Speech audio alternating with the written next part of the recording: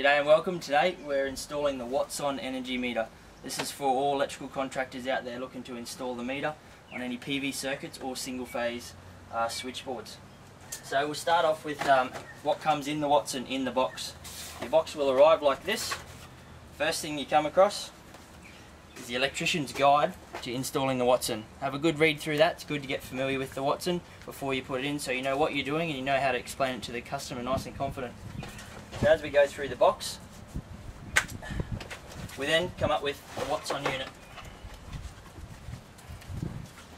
Comes in plastic wrap, okay, and we've got our transmitter just there underneath the unit there, which is just under here. So we've got our Wattson indoor unit, and we've also got our transmitter for in the switchboard.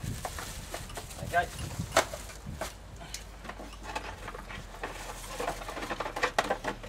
Also in the box we've got two DC power packs.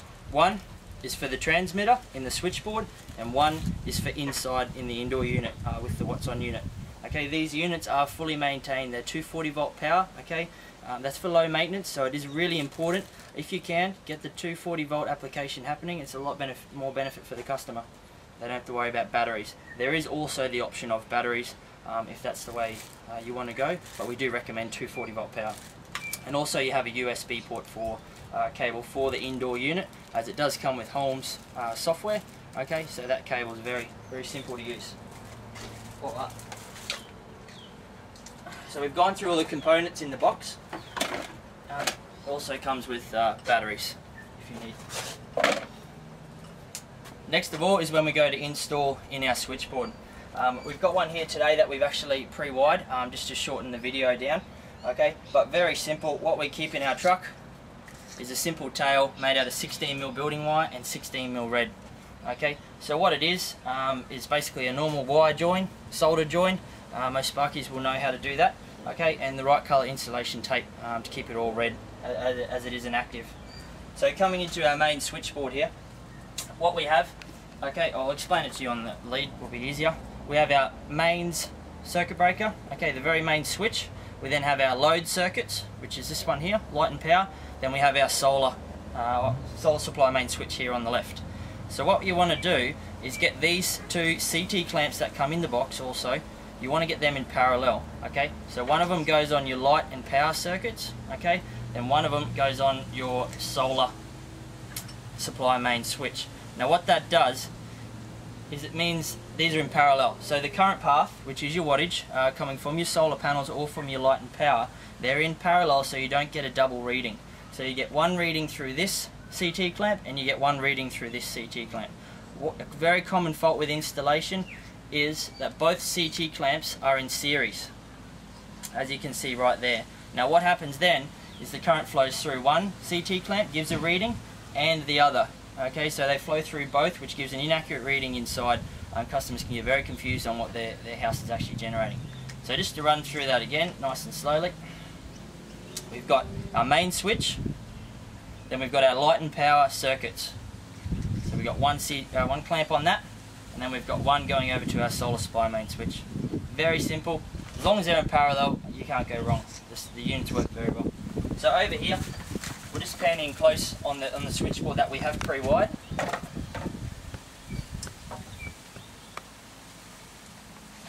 And what you can see under here is we have one CT clip. And just to clear things up as well, we have isolated the fuse coming into this house, the mains fuse, so our whole operation is dead. We have tested for dead, so we know that we're working in a safe environment. Obviously anything to do with electrical, you do have to keep safety in mind and always work dead. Okay, so what we've done here is onto the main switch, okay, which is this one here. This clamp goes into the main switch, and then we've got this light and power meter, okay, circuits. So that clamp there goes onto your light and power circuit in the center, and then you've got your clamp off to the side for the solar.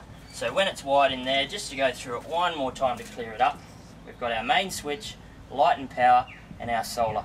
And what we've also done just over here to the left, we've just cable tied this clip over to the side. It's good to keep them separated. If we did have them slide down together, there could be a bit of interference between the clips. So we do want to get as most accurate reading as possible. So we do put it over to the right and we keep them separated. Alright, so once we've done that, we know we need to go through now and check all our terminations of our circuit breakers. One thing with loose circuit breakers, as we all know, is a hot joint, and it can mean a call back to the job to fix up if we haven't double checked. So we'll just go over and double check.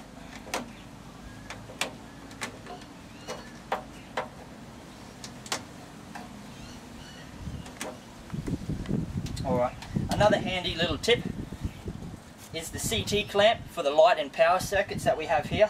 I just put a little bit of electrical tape on to symbolise that's electrical. Okay, that's our light and power. And then we have our bare plug join there is for the solar. Okay, we know that one's bare. Alright, so the next step is, while the power is still off, is putting back on our cover panel.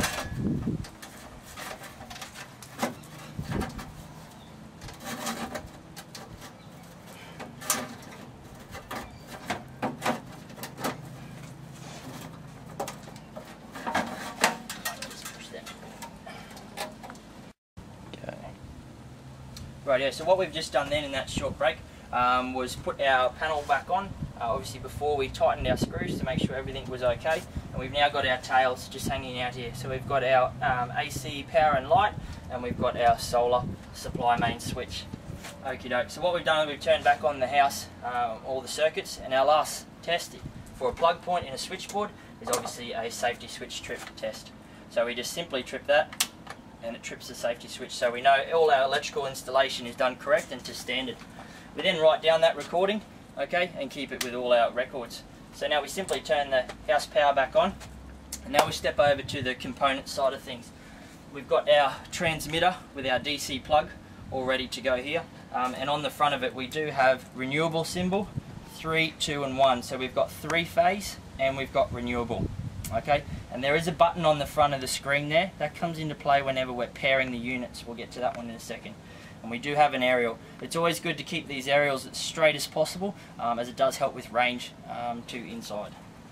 Okie doke. So we simply go and plug that in to our 240 volt outlet. Okay, so we've simply got that plugged in. We then plug our single phase AC into number 1.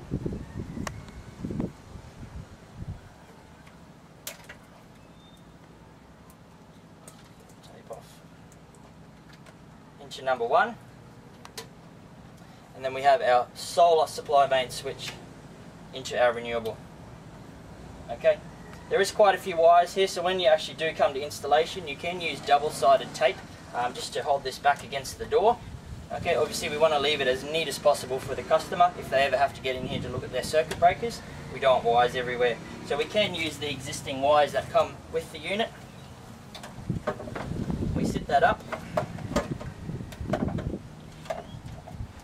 Simply bring the wires together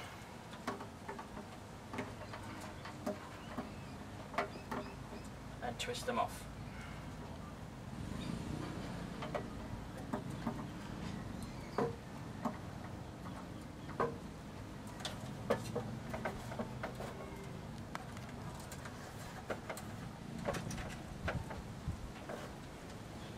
You will notice on the front of this transmitter now that the light is flashing.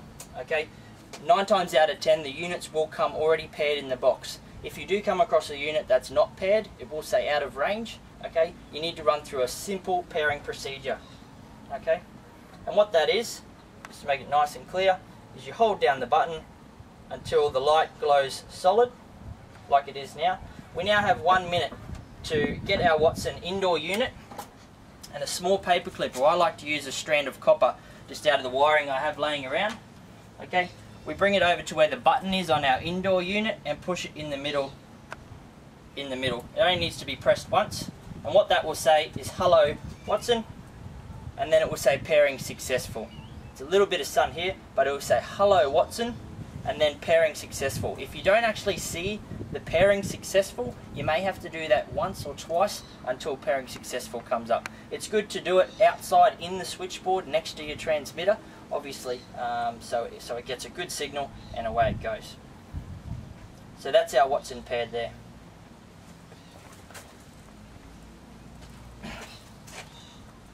Okay, So now it's time to turn the house back on, which we already have, and also turn the solar back on. A lot of your inverters, as you see up here, do have a shutdown procedure. Okay, so it's good to follow that in reverse, obviously, to get it back on. So you turn on the DC PV array main switch, which is the first one.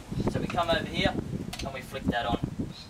Secondly, you turn on the AC solar supply main switch. So we turn it on.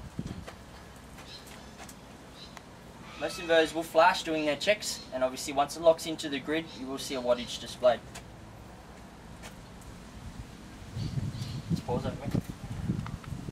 Yep. Okay, so just to wrap up this video, a very simple installation. We've got, as you can see, we've got our transmitter sitting in the switchboard with our wires all nice and neatly tucked away there. We've got our aerial facing up to help with our range. Our DC is into the DIN rail mounted power point that we have installed previously. Okay, that will be on every job. If it doesn't have a power point in the switchboard, it will need a DIN rail mounted power point installed or a mounting block with a power point on it. And obviously we have tapped that off the safety switch, as you see when we tripped it. Okay, so we've got our tail in the bottom with our 2 CT clamps on it.